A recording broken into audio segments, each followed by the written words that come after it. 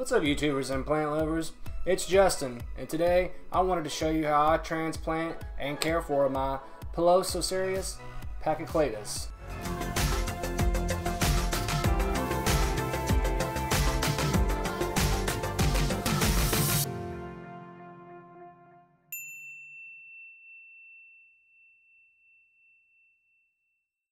This is commonly known as the blue Columnar Cactus. I have it down here on top of the cardboard waiting to go into its new home.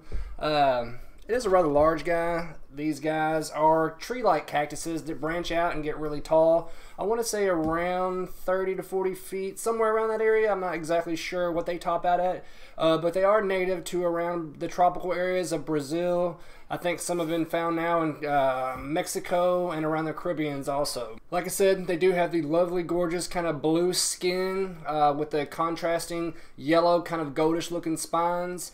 They really are pretty looking cactuses. So naturally I thought, well, you know, with blue skin, maybe a blue container. That'll probably clash really hard. But as you do know, they are cacti. So this one is native to more around the tropical areas where it does get a little bit more water. So during the summertime, this guy kind of needs a little more steady supply of water. I water mine probably every 7 to 11 days, somewhere along there. But you do want the soil to dry out before you water it. But you just want to give it enough to where the excess water will drain out the bottom of the pot. And if you do have a saucer underneath it, empty that about after 20 minutes. These guys do not like to be standing in wet, saturated water all day. So just like any other cactus, they like a good amount of light too. A nice, steady, kind of unobstructed light source, direct light source will do really well with them and keep them thriving. Although with my cacti, I like to give them ample morning light and then a little bit of shade throughout the harder part of the day around the afternoon.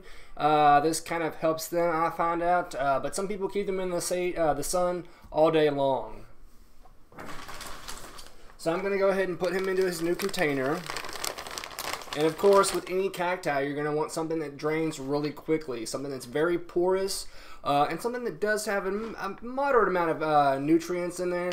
And Miracle-Gro does a really great job of that for you, making the soil really porous so that it just drains out freely, doesn't hold on to any kind of water, and has a good supply of nutrients in there for your plant as well. So I'm just putting a good amount at the bottom so that all that water will be able to drain freely whenever we give it water.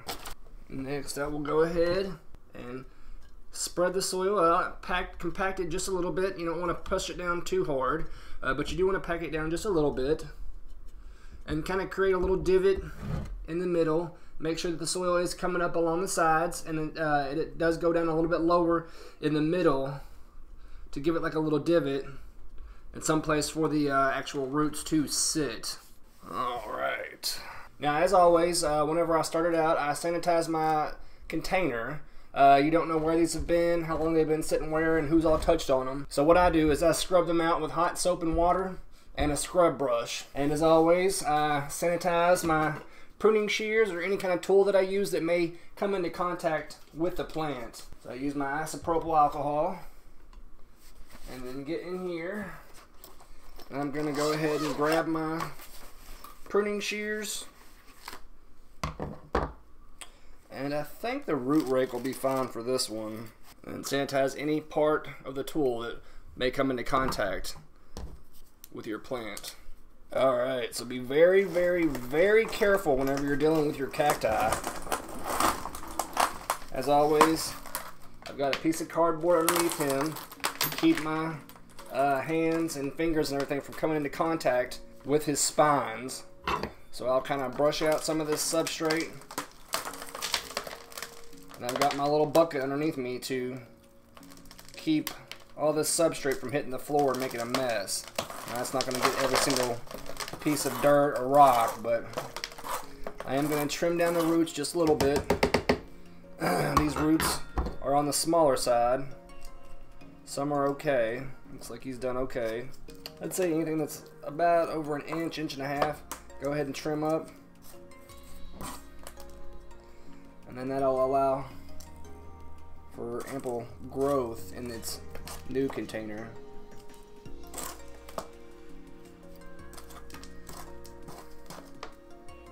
Now, as always, you may want to have someone helping you, just because this could end up potentially dangerous and poke yourself. This plant is non-toxic, but some irritation may occur if you end up poking yourself.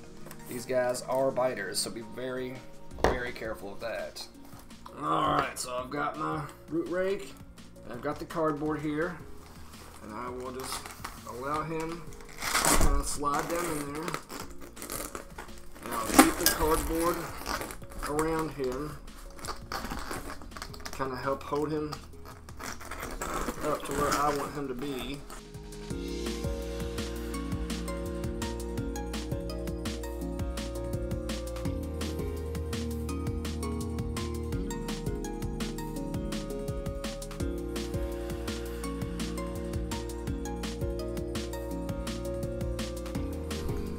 And by all means, if it is just you doing this, make sure you wear gloves too. I've been bitten by this guy and plenty of other cactus several times, so don't want to say that I'm immune because it will hurt, but I am fairly used to it.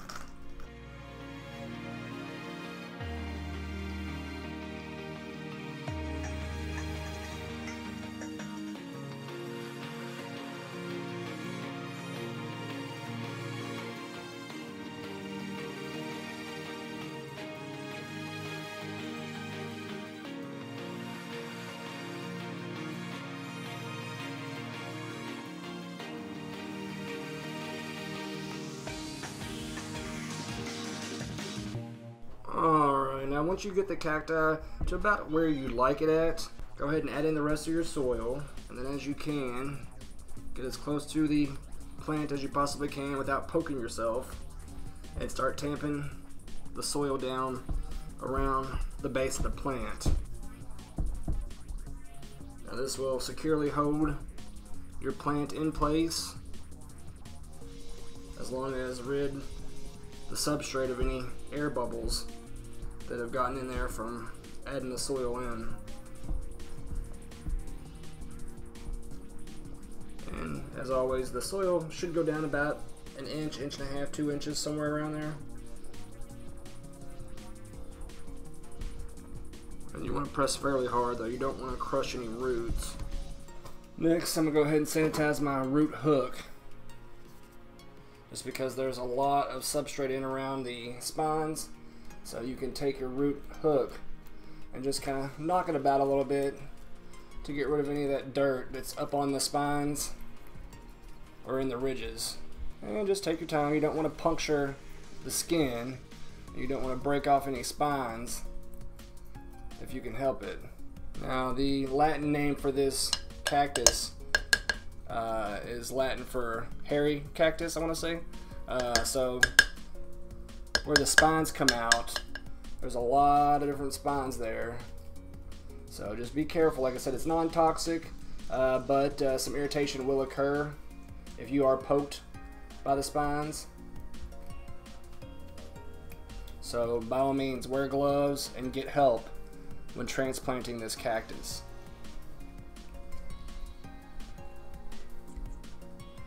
When it comes to light, like I was saying earlier, they do like a lot of direct sunlight. But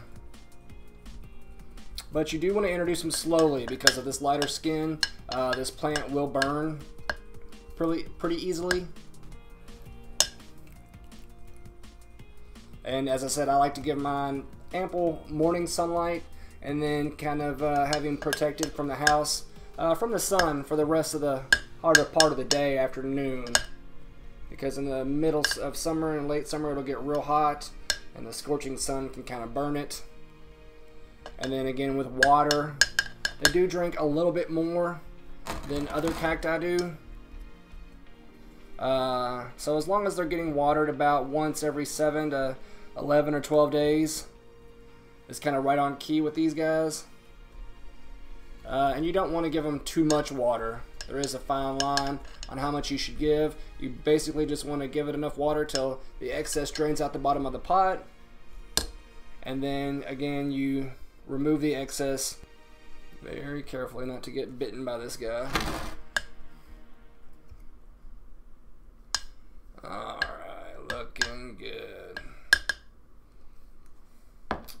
And again, I'm not sure if it's because of the pandemic or what, but here in my city, I don't have any more cacti and succulent soil mix, so I'm going to use some very porous and gritty bonsai soil mix just to kind of top it off, to kind of weigh the soil down on top. And as I said, it's very porous, so it won't hold on to a bunch of water. So it does kind of work for cacti, though I probably wouldn't fill the entire container up with it. But who knows? It may work. This is just kind of cover up the rest of the roots that the soil that got tamped down may have missed, and it'll add kind of an aesthetic desert-like feel to it because it's all mainly crushed rock, and then it'll give extra heft to the substrate on top there to actually keep the cacti in place. Alright. I guess the only thing I really didn't mention about this guy is the fertilizer. You definitely don't want to give it a full amount of fertilizer. You definitely want to kind of dilute it at least by half. And a well-balanced kind of 20-20-20 fertilizer should do the trick. And I feed him about once every 2 to 3 weeks. So during the growing season, he's not going to be fed a whole lot. But during the winter time, they do go dormant. So you need to cut the water back drastically and the fertilizer. And don't fertilize it at all during the during the dormant season. But water it enough just to kind of keep the plant alive. And then once spring hits, you can start watering it a little bit more. And then as summer progresses, you'll definitely be watering probably about every 7 to 11 days, like I said. And that's just enough to let some drain out the bottom, and always remove the excess water too. I know these guys do have a little bit of pest problems, just like any other cacti. I believe mealybugs, red spider mites, somewhere along that do kind of cause them some problems. But just kind of give them a look over while you transplant. Look on top, look around the spines, look around the skin, and look around the roots too. If you see anything kind of moving around, use a bright light, maybe off of your cell phone or a flashlight, and kind of go over it. And then check out my videos on dealing with pests or any kind of rot or fungus. Well guys, that's all I really wanted to say about this plant. If you do have one of these, let me know how it's gone for you, and let me know about your success or failures with the plant too. And while you're at it, let me know what's your favorite cactus. Along with bonsai and orchids, cactuses are right up there with me. I've probably got over about 30 or 40 different kind of cacti. I don't know what it is, but they're gorgeous plants. Really cool to add to the collection and everything like that. So while you're at it, hit the subscribe button or the bell next to it. That way you'll know anytime I've uploaded a new video. You guys take it easy, have a good one, and don't forget, always plant prudently. Thank you, YouTube. Real quick, I wanted to thank my Patreon subscribers. Pam donated again this month. If you're interested in supporting my channel, please check the link in the description box below.